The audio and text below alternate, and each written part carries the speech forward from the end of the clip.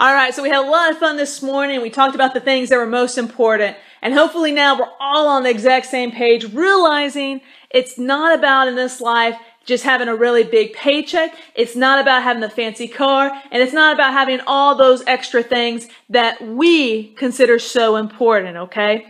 But having a job that provides you with the financial resources will enable you to help others. It will enable you to make the world better. So now's the presentation that most of you guys have probably came for today, but hopefully you learn from the other presentations. And this presentation is the college to career. Because I realize when you come to college, most students don't come to college because they have this desire for extra learning. Most students don't come to college because they just can't wait to take more classes.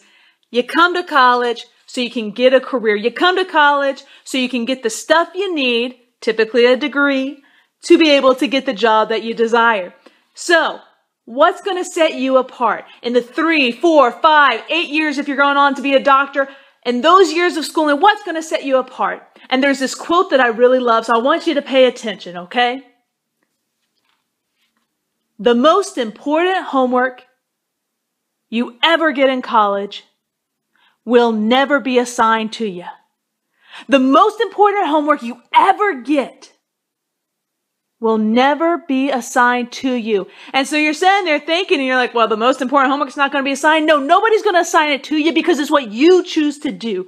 You have the choice to put yourself above your fellow classmates. And today we're going to talk about those things that are important, those things that will put you in top. Yes, we're going to look at specific guidelines. What should you be doing your freshman and sophomore years? What should you be doing your junior and senior years? That's going to set you apart. We're going to look about what you should be doing in the classroom, what you should be doing at your school, what you should be doing outside of your school through networking, through internships, through cold calling. We're going to talk about all these type of things that is going to put you in that top 3% of college graduates.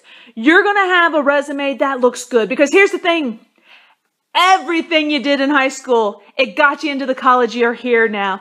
Everything you did in high school works for getting scholarships. But when you graduate college, absolutely nothing before college should be on your resume, which means guess what? We all, as freshmen, start with a blank sheet of paper. Now it's time to fill up this blank sheet of paper with things that we have done.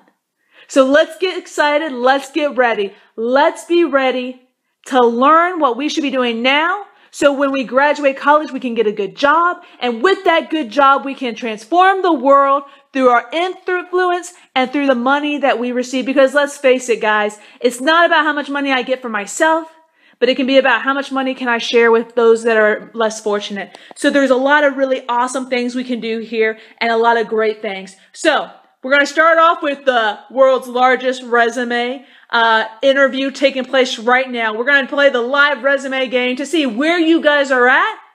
But the good news is, hopefully at the end of this, we all know where we should be going. So let's begin.